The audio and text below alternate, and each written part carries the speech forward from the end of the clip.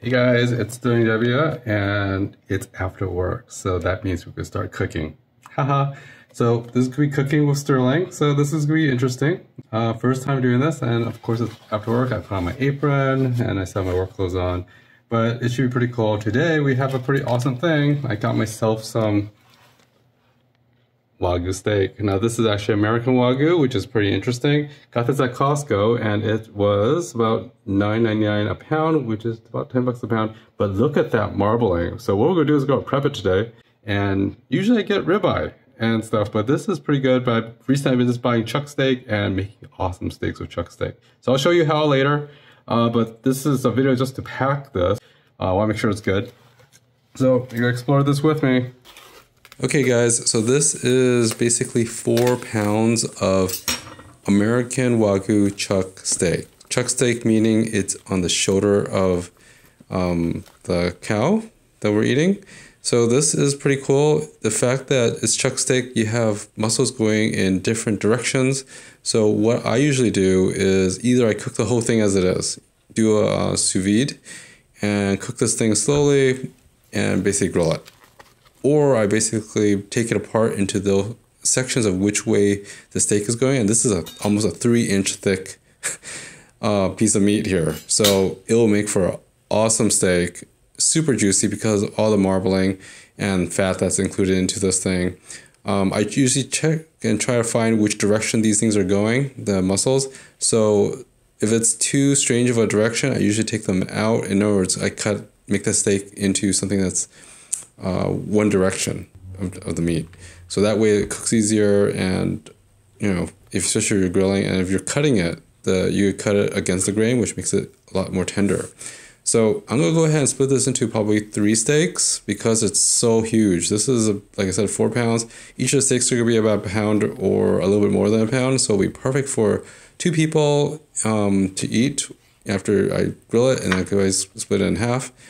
But yeah, it's pretty awesome. Now what I'm doing is I'm just basically cutting the fat out, and the fat I'm gonna go ahead and save because I'm gonna use that for stews and for flavor for like base and stuff for soup.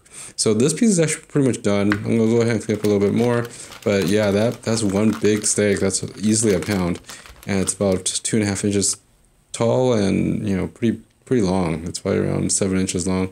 Now this is nice too. Now I can see that there's a different direction of muscle here, and this muscle has less fat, so I'm just going to trim it off. And this part, I'm not a butcher, but at the same time, I know this is a little bit different muscle. There's almost very low fat there, so I'm going to probably take that off. Now making it into a chuck steak is awesome too because the different directions, different textures is actually really good. So this one I'm going to go ahead and cut along the fat, so I can split it, and I'm going to take out some of the sinews as well, because then it'll make for eating it easier.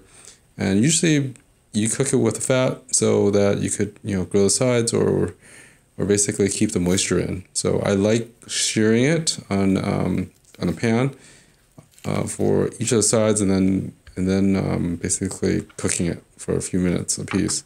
So this is another piece that has really good marbling, but it's on the inside, but it's a different direction. So this one too, I'm gonna go ahead and use that as a steak. So like I said, we're gonna make about 3 steaks here out of that, the 2 major ones.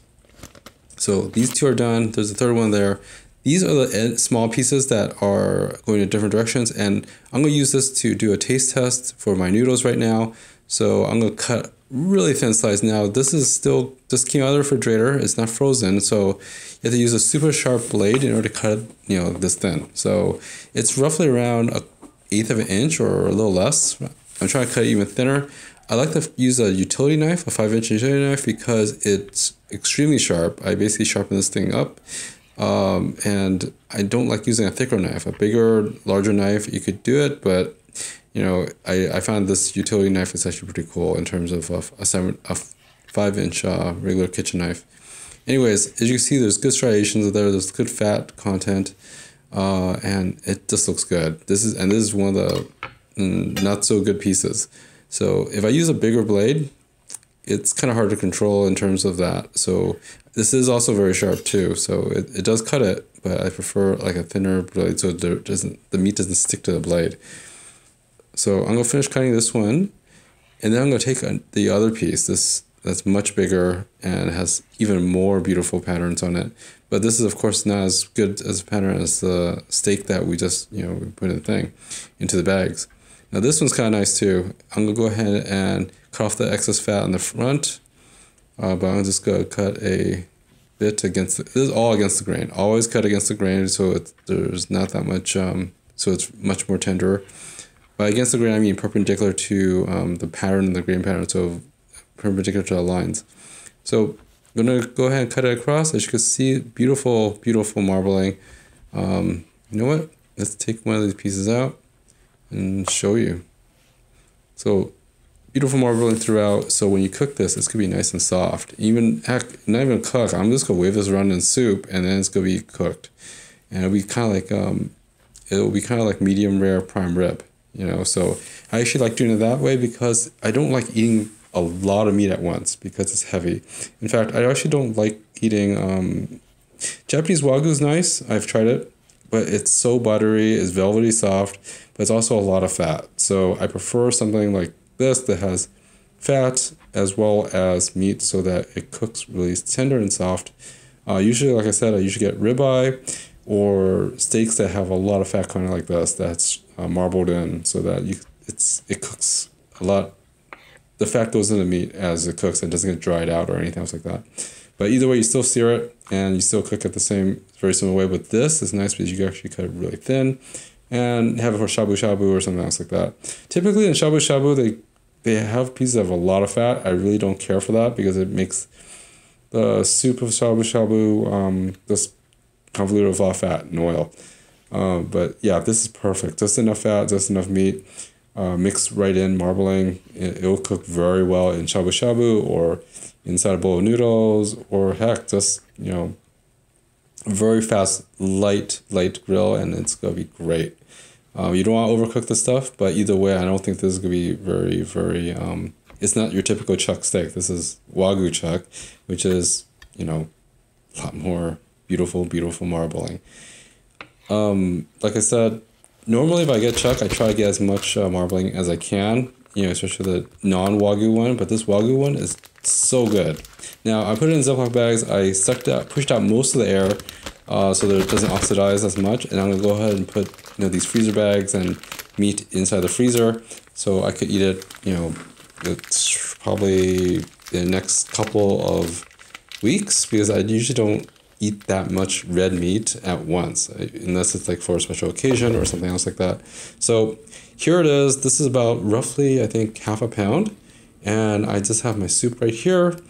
And all you do is just put hot soup on top of it and it's pretty much cooked. And, and yeah, that looks really good, really soft, super tender.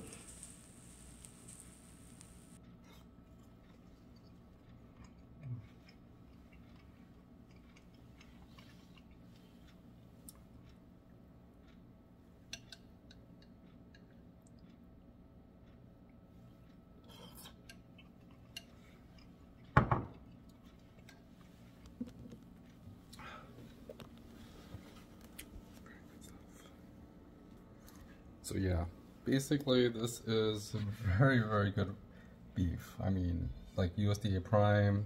This is really, really nice. And if you take a look at it, but all you need to do is just heat it up just enough because the fat and stuff makes it really tender. The striation of fat, and these are not even the best cuts. Yeah, these are even the best parts. I save the best parts for steaks. This, with all the striated fat, this chuck steak has a lot of flavor. Super, super tender. The best thing for chuck is to cut yours super thin. It is so tender. You don't want to overcook it. You just want it nice and cooked. So that's like prime rib rare. Good stuff.